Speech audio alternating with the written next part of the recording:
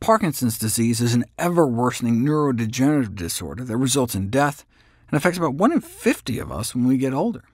A small minority of cases are genetic and run in families, but 85 to 90% of cases are sporadic, meaning they just seemingly pop up out of nowhere. It's caused by the death of a certain kind of nerve cell in the brain. Once about 70% of them are gone, the symptoms start. OK, so what kills off those cells?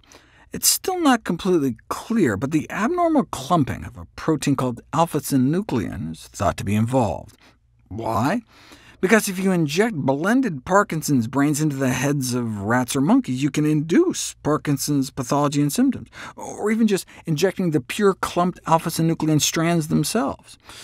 OK, but how do these clumps naturally end up in the brain?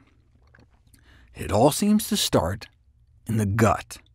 The part of the brain where the pathology often first shows up is directly connected to the gut, and we have direct evidence of the spread of Parkinson's pathology from the gastrointestinal tract to the brain. Alpha-synuclein from brains of Parkinson's patients taken up in the gut wall and creeping up the vagal nerves from the gut into the brain, but this was in rats. If only we had a way to go back and look at people's colons before they got Parkinson's. And indeed, we can. Old colon biopsies were dredged up from people who would later develop Parkinson's, and years before symptoms arose, you could see the alpha-synuclein in their gut. Research, supported by the Michael J. Fox Foundation, has found that you can reliably distinguish the colons of patients from controls by the presence of the Parkinson's protein lodged in the gut wall. But how did it get there in the first place? Perhaps vertebrate food products as a potential source of prion-like alpha-synuclein. See, nearly all the animals with backbones that we eat, cows, chickens, pigs, and fish, express the protein alpha-synuclein. And so when we eat common meat products, when we eat skeletal muscle, we're eating nerves, blood cells, and the muscle cells themselves. Every pound of meat has like a teaspoon to a tablespoon of blood in it, and that alone could be an alpha-synuclein source to potentially trigger a clumping cascade of our own alpha-synuclein in the gut. Though it may seem intuitive that dietary alpha-synuclein could seed this kind of buildup in our gut, what evidence do we have that it's actually happening? These are pretty interesting data. There's a surgical procedure called a vagotomy, in which the big nerve that goes from your gut to your brain is cut as an old-timey treatment for stomach ulcers. Would cutting communication between the gut and the brain reduce Parkinson's risk? Apparently so, suggesting that the gut-to-brain vagal nerve may be critically involved in the development of Parkinson's disease. Now, of course, many people regularly consume meat and dairy products, but only a small fraction of the general population will develop Parkinson's.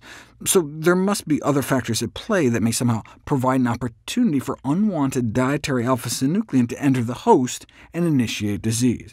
For example, your gut becomes leakier as you age, so might that play a role? Well, what else makes your gut leaky? Dietary fiber deprivation has also been shown to degrade the intestinal barrier and enhance pathogen entry, so this all raises possibilities for food-based therapies.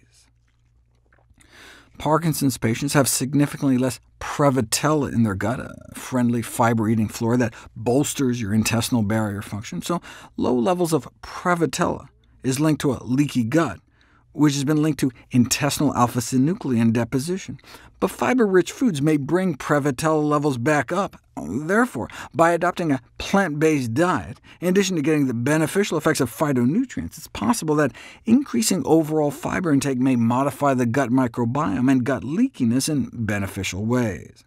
So, does a vegan diet, one with lots of fiber, no meat, reduce risk for Parkinson's disease?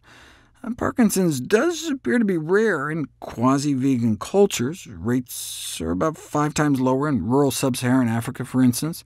And now all this time we were thinking the benefits seen for Parkinson's from plant-based diets was due to the antioxidants and anti-inflammatory nature of the animal-free diets, but maybe it's also due to the increased intestinal exposure to fiber and decreased intestinal exposure to ingested nerves, muscles, and blood.